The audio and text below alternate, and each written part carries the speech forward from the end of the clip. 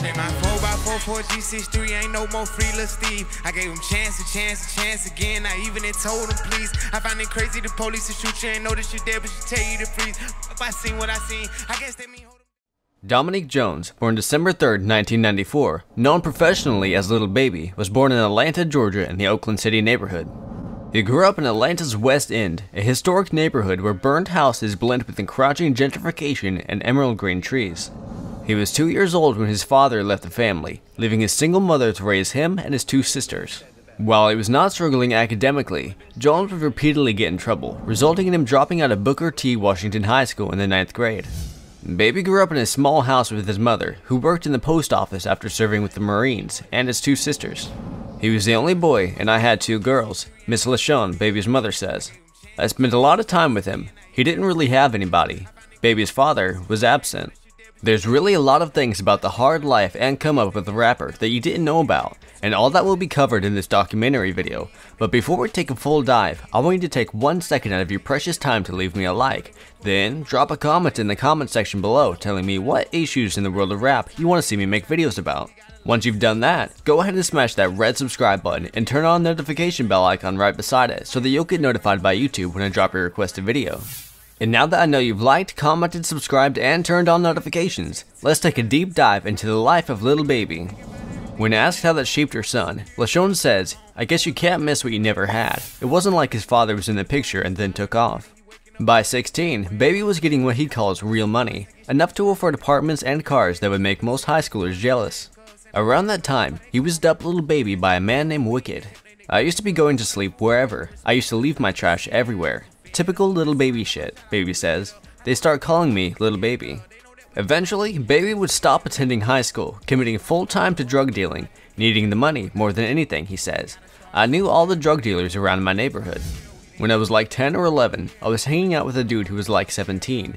He was getting money to buy a car, having his own little spot. So he was a lot of my motivation too. By the time Baby turned 17 himself, he had 2 condominiums that cost about $2,000 a month.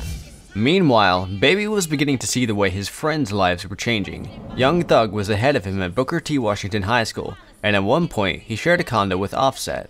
Offset was the rapper, Baby remembers. He's coming to me like, "I got a 2-bedroom condo, give you half of it." But he was going on the road, so shit, it was really like my condo.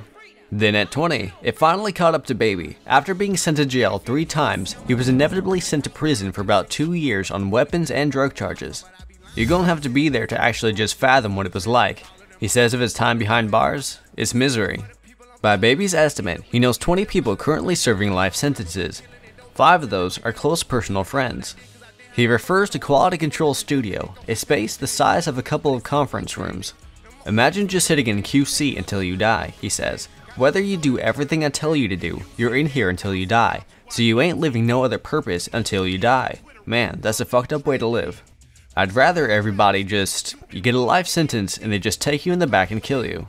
I guarantee you asked half of the people who got a life sentence if they'd rather be taken out back right now and killed. They'll say yeah, guaranteed. Because what are you living for?" "Hardest thing I've ever had to see in my life," Miss LaShawn says of watching her son go to prison. "I hope and pray I never have to go through anything like that again." She visited him every weekend during his sentence, and she distinctly remembers conversations that would ultimately change their lives.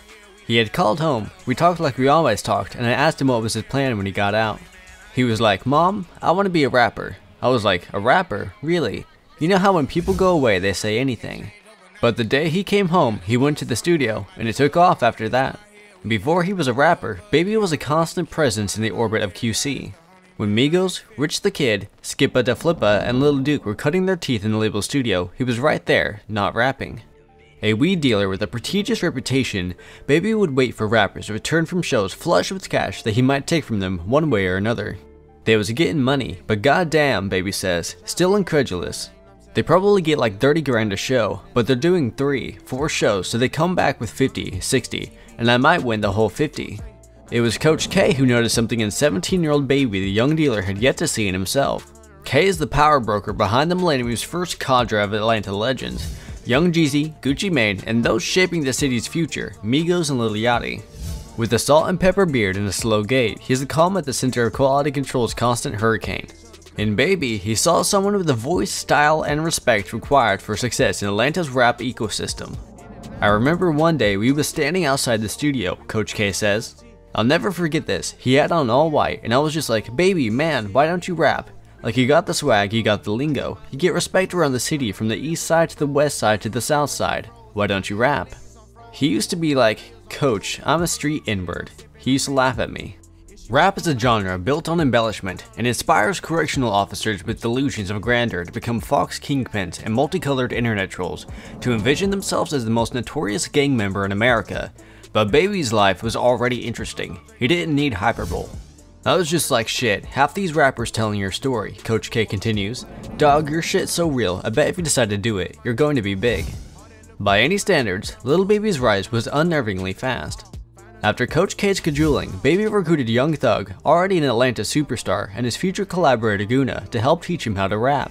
It turned out he was good at it, a dexterous rhymer with a strong grasp of melody, firmly in the traditions of late 2010s Atlanta hip-hop. He favored booming trap drums, smearing auto-tune, and working at a frighteningly productive pace. Within 3 years, he was a star. His second album, My Turn, was released in February and is the most streamed in the US last year. Then, the country began to fall apart. In the wake of George Floyd's killing, Lil Baby, like millions of other Americans, took to the streets to protest. "That type of shit I would want to do if I wasn't a rapper," he said. "It's like something that's going on in history and time." But unlike the majority of protesters still marching for change, Lil Baby wrote a song about it. Released in June, The Bigger Picture was a daringly precise stream of consciousness that finds Baby grappling with the deaths of George Floyd, Breonna Taylor, and Rayshard Brooks against a simple piano-led beat. "They're killing us for no reason, been going on for too long to get even," he raps. "Throws us in cages like dogs and hyenas. I went to court, they sent me to prison." According to Baby and his team, the proceeds from the song will be donated to a variety of organizations. To Lil Baby, The Bigger Picture isn't a protest song. "I just rap about my life. All my songs are basically about me," Baby says. "It was at a point where I felt I needed to say something." Before he was a platinum-selling rapper, the system made sure to underscore the fact that his black life didn't matter. The Bigger Picture isn't a radical gesture, it's Baby's sheer existence as a more potent act of protest. "Now this shit counts," he says. "You gonna hear me. I've been a victim of police brutality," he continues nonchalantly. "I've been in prison where white officers control you. I've been in a court system where white judges give you a different time than they would give someone white. There have been times I had a physical altercation with an officer, and he then grabbed me and took me to a room where there's no camera. We have a physical altercation and left me in a room for about an hour. I'm in there yelling and screaming. I'm so accustomed to it, we don't even make it no big deal. Where we come from, we've got so accustomed to something going wrong, right? Ain't nothing we're gonna be able to do about it. I'm from Atlanta, where they had a unit of police that got dismantled for police brutality. The Red Dogs got dismantled for using way too much force. That shit an everyday thing where I'm from." The Bigger Picture is among the most urgent artist statements released since Black Lives Matter exploded into, by some accounts, the biggest American protest movement ever recorded. Even if Baby isn't rapping about anyone but himself, it's clear people are listening. The Bigger Picture has been streamed more than 100 million times, and Coach K says it brought a new level of attention to Baby's entire catalog. The Bigger Picture shouldn't have been necessary for people to take Baby seriously. The socio-political screed wasn't a surprise for Lil Baby or his fans. He's always been a thoughtful writer, rapped in bass-filled beats. But for those not paying attention or with a predisposition to writing off trap MCs in favor of more traditional lyricists like Kendrick Lamar and J. Cole, it was a culture shock. Someone who talks like Baby, draw and all, isn't the type of rapper who tends to be critically revered or obsessively analyzed. But he has long been discussing the ground-level effects of systematic racism and brutality. It's impossible to escape. And as a new generation of protesters take to the streets, it's not the jubilant Kendrick and Pharrell refrain of "we gon' be alright" that they're often heard shouting. Instead, people demand that cops move bitch like Ludacris, or summon the spirit of the late Pop Smoke when chanting Christian, "Dior, Dior, I'm up in all the stores, when it rains, it pours." The Bigger Picture isn't perfect. At points, it seems as if it hedges its bets. "Corrupted police have been the problem from where I'm from," Baby raps in the second verse, "but I'd be lying if I said it was all of them." When pushed on the idea that there can't be good police in a fundamentally flawed and racist system, Baby pushes back. "Just because you work in a racist system doesn't mean you racist," he explains. "Damn near every system that got a job is a racist system, you know what I mean?" CEOs be like old white people. You never know, they gotta be some kind of racist, cause at some certain age, your parent, that was the way of life almost. So I almost feel like all these corporations or whatnot may be racist, and black people are racist too. To me, a racist is someone who treats a different race than theirs a different way than they would treat theirs, Baby says. I feel like if you're a black person and you treat all black people one way and all white people one way, you're racist. I'm not racist, so I give a white person a chance to talk, and actually we get into it before I can say I don't like you or not. And I feel the same way about a black person. You ain't gonna be my buddy just cause you're black, just straight up. In 2017, Lil Baby introduced viewers to his world in the video for his first breakout moment, My Dog.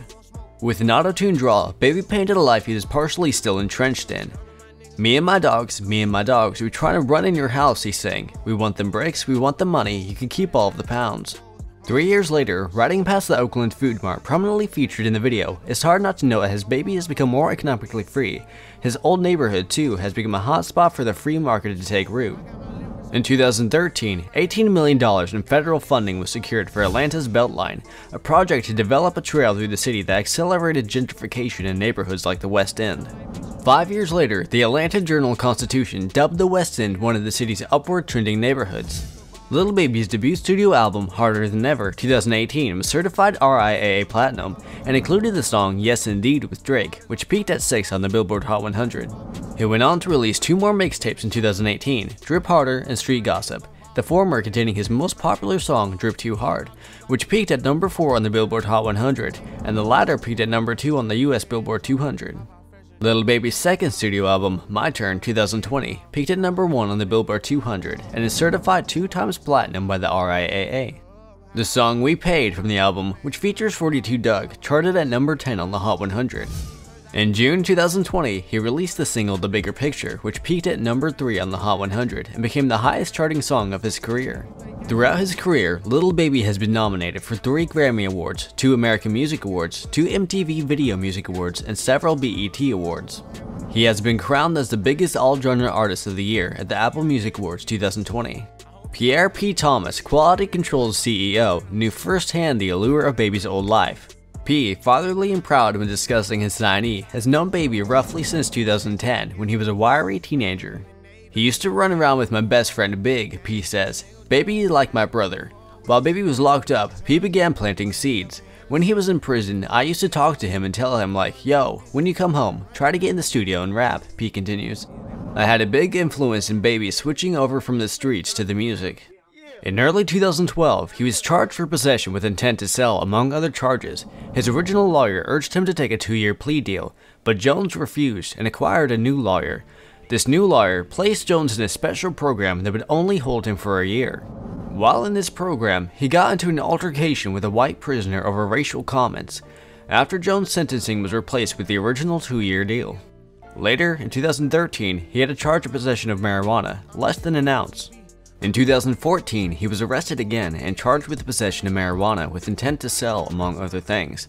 After being incarcerated for 2 years, he began his rap career with 4PF, 4 Pockets Full, and Quality Control Music. A couple of days after his release from prison in 2016, Baby arrived at the studio ready to rap. After trying and failing to make a fully realized song, Baby said fuck it and abandoned his dream. It wasn't until January 2017 that he'd finally commit to his new path and finish a song. Days Off, the introduction to Baby's inaugural mixtape, Perfect Timing, shows off a voice he had yet to settle into, and nasally delivery that sounds like an unpolished imitation of Future. Baby raps, savage for the money, going hard for my kids, sometimes I had nightmares about the shit that we did. From there, Baby's palette developed as he learned to mind feelings of heartbreak, close friends, and despair, emotionally scarred, all while his technical skills sharpened. On songs like Spaz and Pure Cocaine, Baby grew more and more deft. The speed of his performance and the growing fluidity of his delivery were antithetical to the hypnotic repetitiveness of peers like Guna and 21 Savage. He'd continue to contend with his past on record, but he is adamant that his songs are not about him wrestling with any internal guilt he has yet to shake. You keep saying guilt, Baby says. I ain't never been guilty. Even if I did it, I ain't guilty.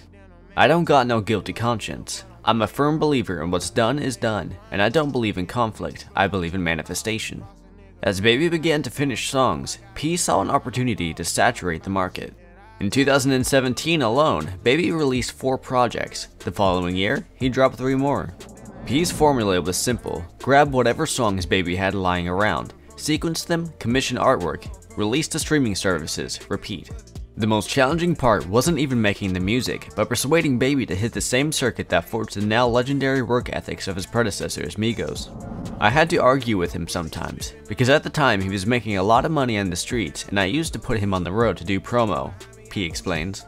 He used to go through the Chitlin circuits and do shows, but he wasn't getting paid.